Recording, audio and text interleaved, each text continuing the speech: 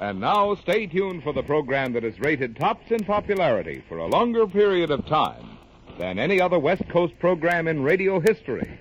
The Signal Oil program, The Whistler.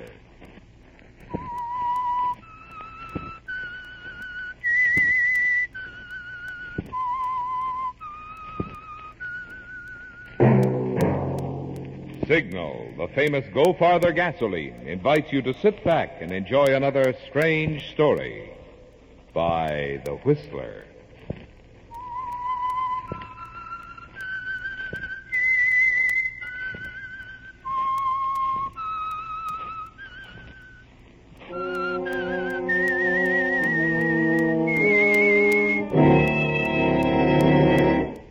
I am The Whistler.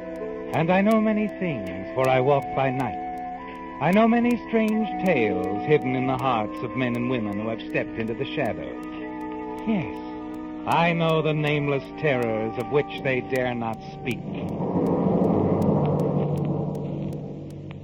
And now for the Signal Oil Company, The Whistler's strange story. End of the road.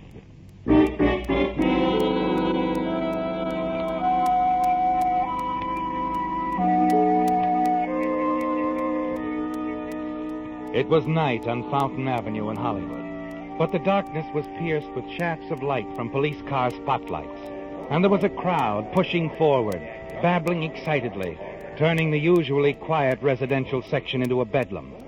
A siren wailed as another police car swung around the corner and ground to a stop, and its uniformed occupants leaped out, ready for action. And it was about that time that Doris Chandler pushed her way to the front of the crowd. Pardon me, please. Close enough to hear the conversation of the officers, intent on the small white bungalow now bathed in the searchlights. That's Yeager. It was then, wasn't it, Doris, Yeager? that you heard the name Sure. of the criminal they'd trapped inside?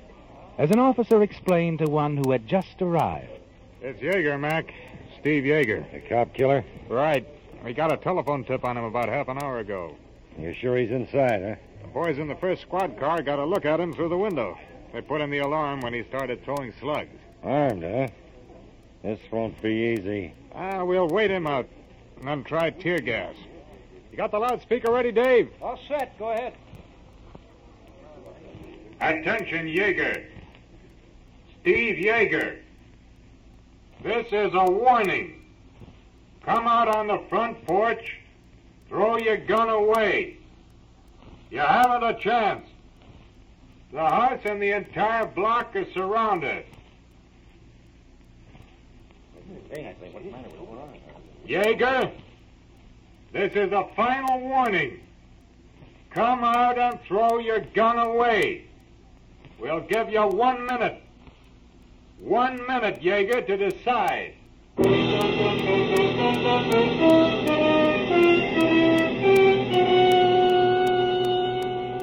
It's all you need to hear, isn't it, Doris? And you ease back through the crowd, hurry from the scene to your own apartment only a few blocks away. It's all over for Steve Yeager, you're certain. And the money, Steve's money, hidden in your apartment, will belong to you now. Yes, a fitting reward for your cleverness in phoning in that anonymous tip to the police. Safely inside your apartment, you lower the shades and smile to yourself as you think of what's happening to Steve just a few short blocks away. And then...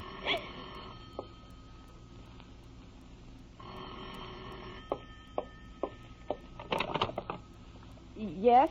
Hi, sis. It's me, Charlie. Oh, Charlie. Glad you called. Just wanted to make sure my little sister's okay. Why wouldn't I be? Haven't you heard? It's on the radio, Steve Yeager. Steve? What about him? Oh, it's all right. Nothing to worry about. Only I didn't even know the guy was in town. They got him trapped in a house someplace, the cops. Steve Yeager? Trapped? Uh-huh. Good thing he didn't get in touch with you in any way, Doris. You'd have been implicated. He, didn't contact you when he hit town? Of course not. You know how I feel about him, Charlie. Uh-huh. But it was different in Seattle. You were pretty fond of him. Look, I don't like cop killers. Or payroll thieves. Now, look, Charlie, if you called me up to... Easy, sis. I told you I just wanted to make sure you were okay. Not involved. Well, I'm not. And brother Charlie's happy. Nothing to worry about.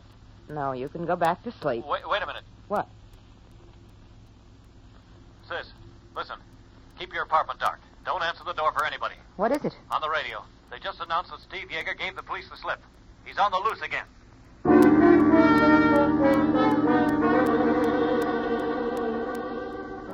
Your hand trembles as you hang up the phone, Doris. Your brother Charlie's warning seems unreal, doesn't it? Like something from a terrible nightmare. Steve Yeager, the man you double-crossed, told the police about, has escaped. And you know that he'll head straight to you. Yes, Doris. You lied when you told your brother you hadn't seen or heard from Steve Yeager, didn't you?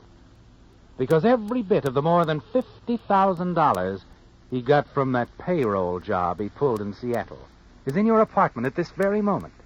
Because Steve thought it would be safe with you. You look out past the drawn window shades. The street outside appears quiet and empty.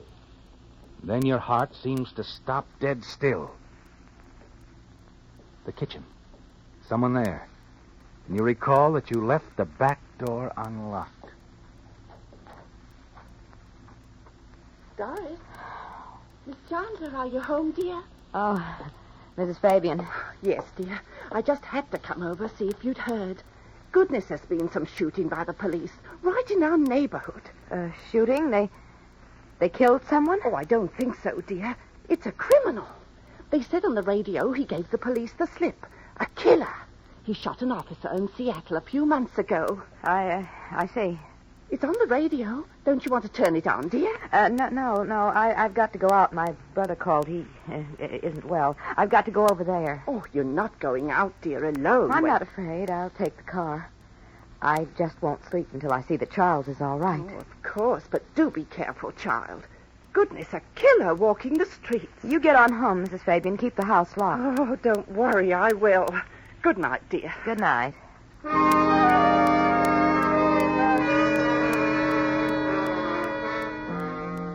You see your neighbor out the back door. Lock it after her.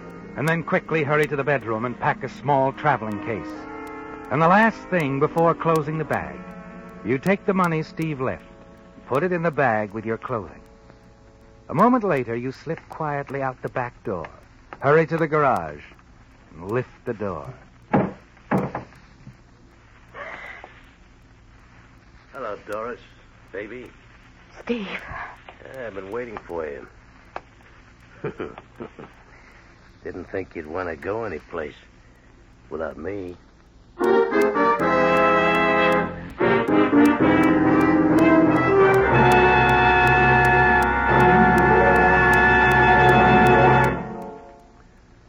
One evening recently, while doubling in the role of babysitter, I was telling our neighbor's little son about Santa Claus, how Santa comes all the way down from the North Pole non-stop. Gosh, Marvin, the little fella exclaimed, Santa Claus must use that famous Go Farther gasoline like Daddy does. Well, reluctantly, I had to admit that Santa uses a sleigh powered by reindeer, but if Santa did use an automobile, you can bet he'd be interested in Signal's good mileage. And since Santa knows quality, he'd certainly appreciate Signal's quick cold weather starting, Signal's lively pickup, Signal's smooth as skating power.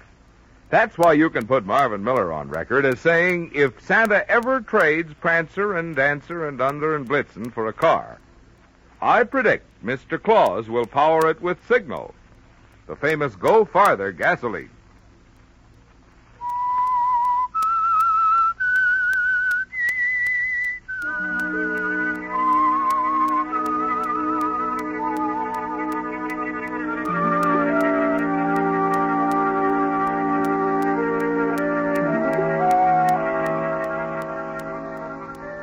It was a terrible moment, wasn't it, Doris?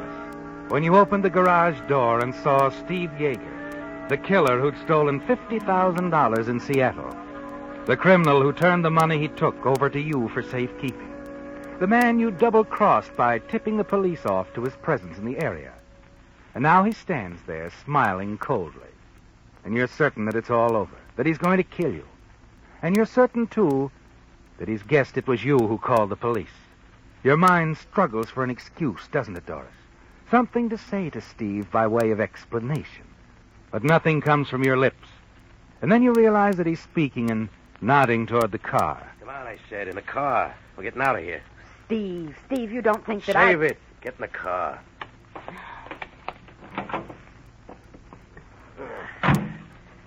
You got the keys? Right here. Go ahead, start it.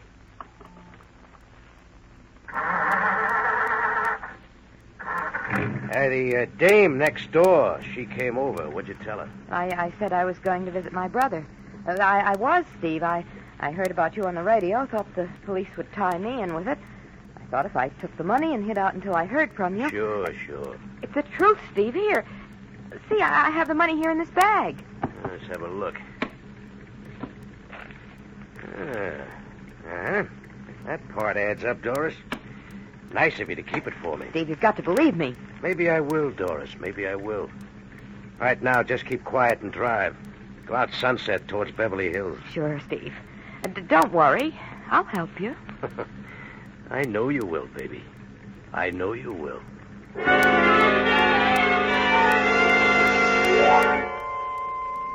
His manner terrifies you, doesn't it, Doris?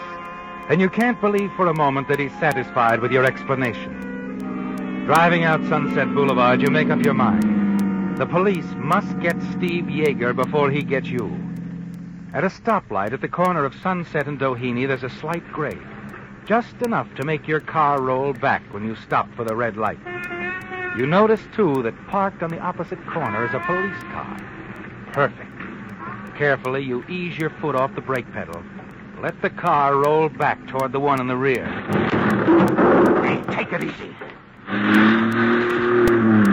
We've lost bumpers. Oh, you little fool. I'll see what I can do.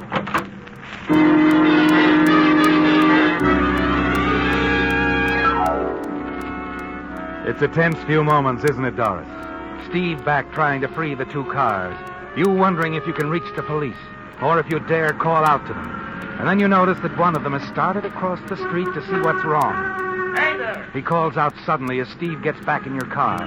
Hastily, Steve shoves you aside, slips behind the steering wheel himself. Steve, an officer, he's yelling at us. We're not waiting for him. Shut up, will you? We're getting out of here now. Hey! Stop!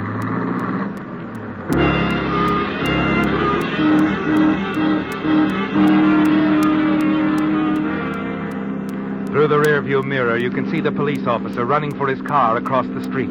He's going to make a chase out of it. And a glance at Steve Yeager tells you that he isn't going to quit easily, doesn't it, Doris? The cars race along Sunset at terrifying speeds, their tires screeching. You beg Steve to stop, to give up. Steve, he's gaining. Stop it. We'll both be killed. Hang on. We're not beat yet.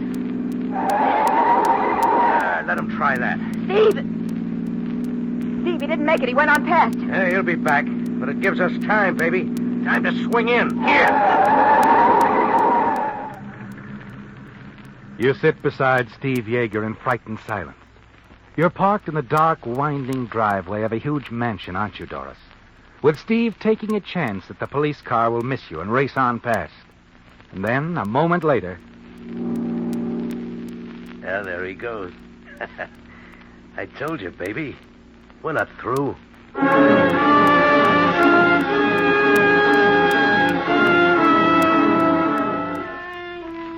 You ride in silence for several miles and realize that Steve has pointed the car out toward the valley. And then you look over at him and notice the blood on his hand.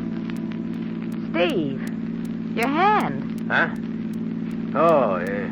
It's from my shoulder. Those cops nicked me as I was going over a fence. It ought to be attended to, Steve. A bullet wound. Okay, so we have it taken care of. Lonely enough section out here. Yeah, a little ranch house looks deserted enough. Now we'll see if there's anybody inside.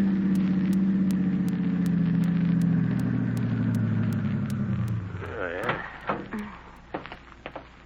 yeah. There's a light. Yeah. Come on, up on the porch.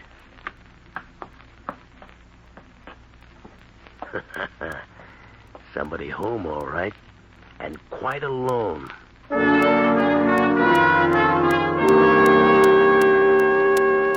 Steve is pleased, isn't he, Doris? You move up beside him until you can see through the window. There's a young man sitting at a desk inside. He's puffing slowly on a pipe, staring at the typewriter before him. All right, baby. You know what to say. He's coming. Oh, good evening. Hello. Our car is stalled out front. May we use your telephone? Oh, why, of course. Come in. Come in. Thanks. Hey, now, look here, old man. Shut the door, baby. What do you think of your... Oh, a gun. Yeah, one that says you're going to be a good boy. Definitely a good boy. Look, if it's money you want... It isn't. Oh, thank heavens for that. You alone? Alone? Yes, quite alone. That's fine. Do as I say and you won't get hurt. Doris, draw the blinds. Go on. All right. Where's the phone? It's right behind you on the table. Got an extension? In a little place like this? That's absurd. Yeah, I guess it is at that. I'll sit right here where I can keep my eye on that phone. You stay away from it, even if it rings, understand? Perfectly. Good. I suppose you get some hot water and something that'll do for bandages. Bandages? Oh, a third member of the party, huh? Perhaps lying mortally wounded in the car outside. Yes, I see. You don't see. Get moving.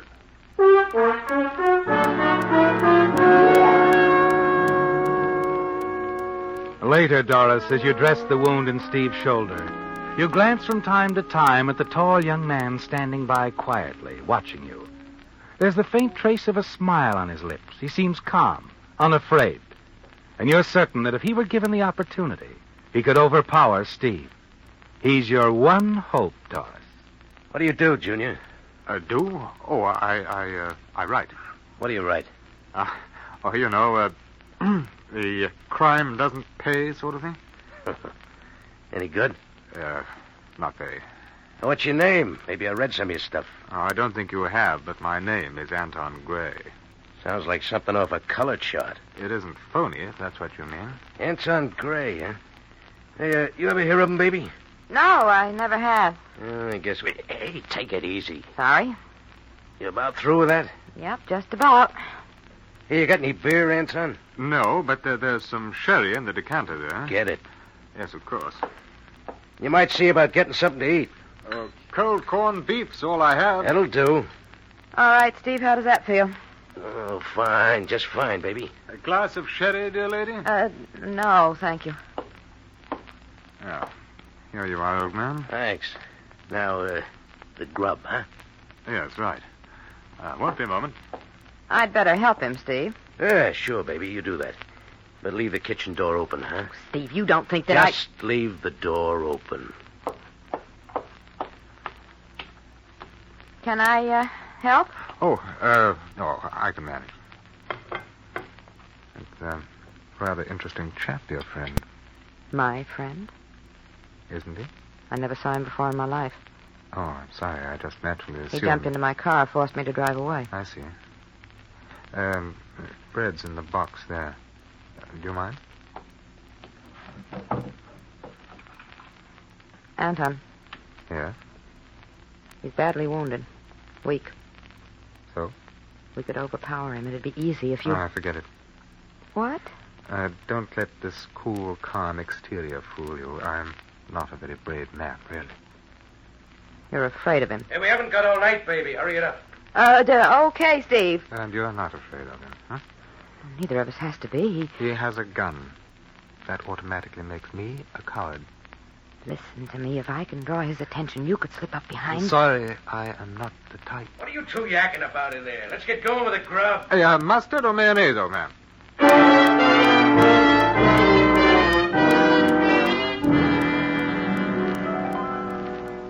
Anton's not going to help you, is he, Doris?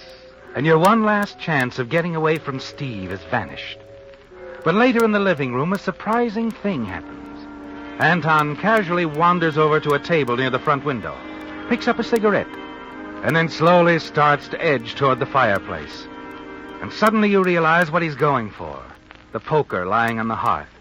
Quickly, you dig into your purse for a pack of cigarettes and offer one to Steve. Thanks, baby. As you extend your cigarette lighter, you see Anton pick up the poker, start to raise it over his head.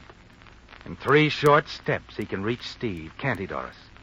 You hold your breath, but Anton doesn't move. And then Steve leans back in his chair. blows a cloud of smoke toward the ceiling. Anton, Yes? got any coffee? Coffee? Yes. Hop to it. Yes, of course.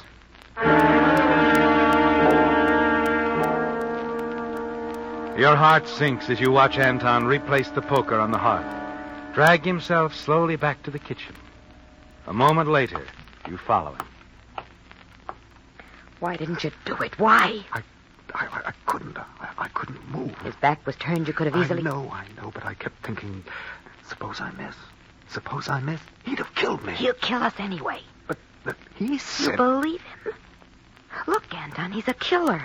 What good are we to him now? All he wants to do is get away, and he won't leave anyone around to tip off the police, don't you see? Perhaps he'll just go away. Anton, listen to me. We've got to get him before he gets us. No, I can't. Not even for $50,000? What? He's got $50,000 on him, I know. If you were to knock him out, we could have the money. Share it. $50,000. Yes, $50,000. the two of us. Anton, we'd share it. No one would ever know.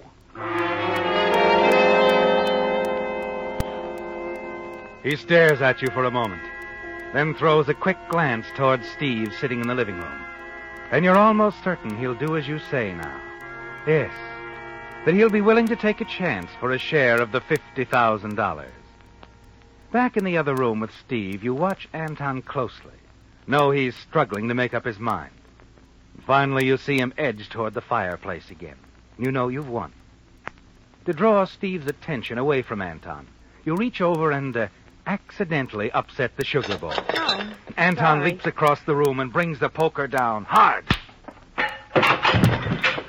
You've done it, Anton. You've done it. He's not... Dead? No, you'd better hit him again. What? Hit him again. No. I'm going to call the police. The police? No, you've got to kill him. He'd tell them about the money. Money? I don't want any part of it. I'm sorry if you thought I... So that's it. An honest man. Disappointed? Yes. Yes, I am. Well, now, wait a minute. Get back. I have the gun now.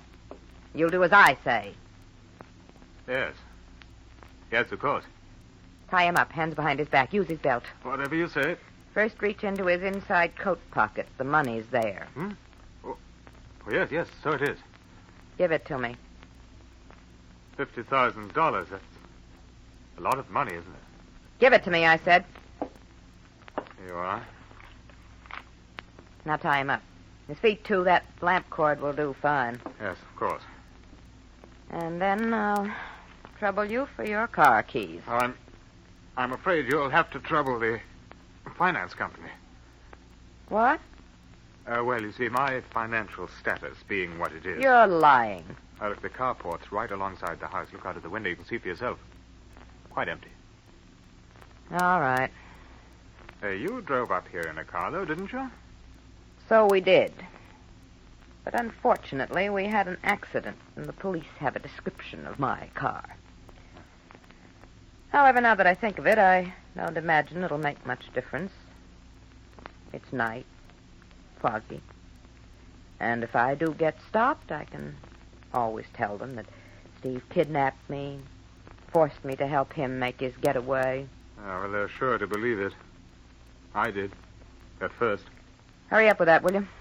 Well, his hands are tied securely. How his feet? Oh, never mind. Where does that door lead to? Closet. Good. Drag him in there. Hurry up! All right. Now inside. Both of you. Yes, as you say, dear lady. Oh, there we are.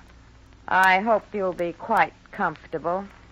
It'll be the first time I've ever spent an evening in a dark closet, but I imagine I'll manage. You see.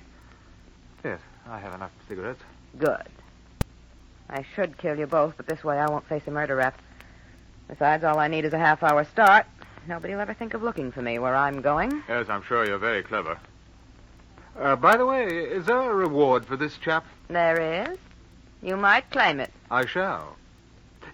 Is there a reward for you, too? No, not me. So long, sucker. Have fun with the reward they give you for the capture of Jaeger.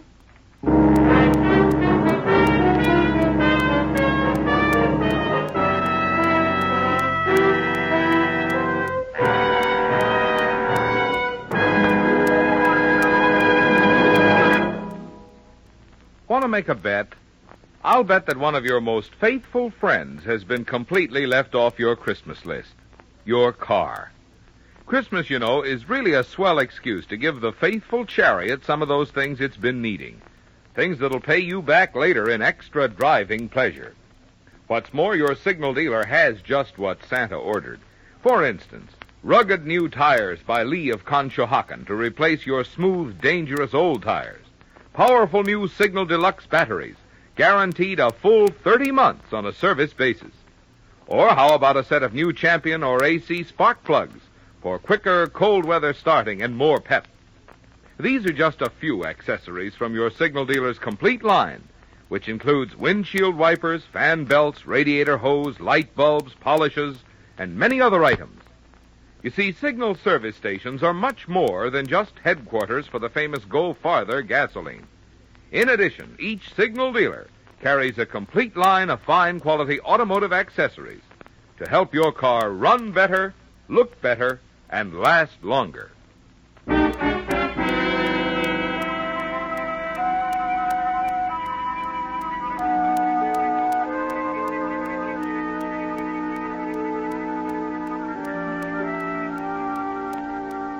The fog that had settled over the Los Angeles area during the night had lifted now, and the morning sun was shining as Lieutenant Avery of the Los Angeles Police stepped out of the hospital room and walked down the quiet corridor.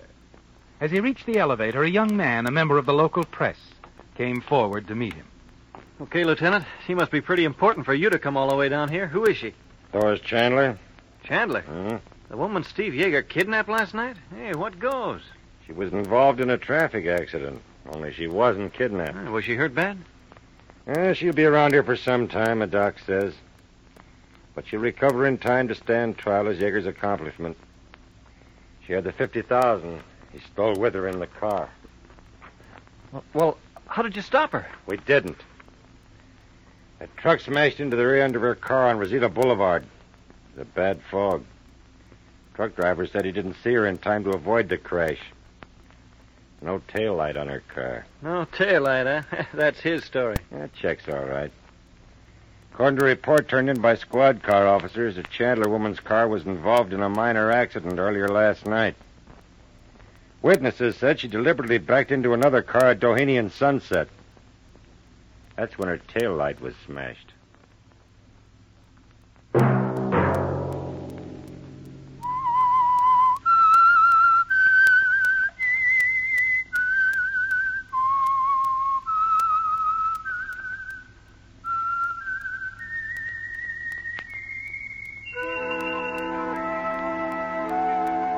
Let that whistle be your signal for the Signal Oil program, The Whistler, each Sunday night at this same time. Signal Oil Company has asked me to remind you, during this busy pre-holiday season, it's especially important to drive at sensible speeds, be courteous, and obey traffic regulations, so that some avoidable accident doesn't mar your Merry Christmas. Featured in tonight's story were Bill Foreman as the Whistler, Alice Reinhart, Jack Moyles, Ben Wright, Norma Varden, Herbert Litton, and Bob Bruce. The Whistler was produced and directed by George W. Allen, with story by Steve Hampton, music by Wilbur Hatch, and was transmitted overseas by the Armed Forces Radio Service. The Whistler is entirely fictional, and all characters portrayed on The Whistler are also fictional. Any similarity of names or resemblance to persons living or dead is purely coincidental. Remember to tune in at this same time next Sunday when the Signal Oil Company will bring you another strange story by The Whistler. Marvin Miller speaking for the Signal Oil Company. Stay tuned now for our Miss Brooks starring Eve Arden, which follows immediately over most of these stations. This is the CBS Radio Network.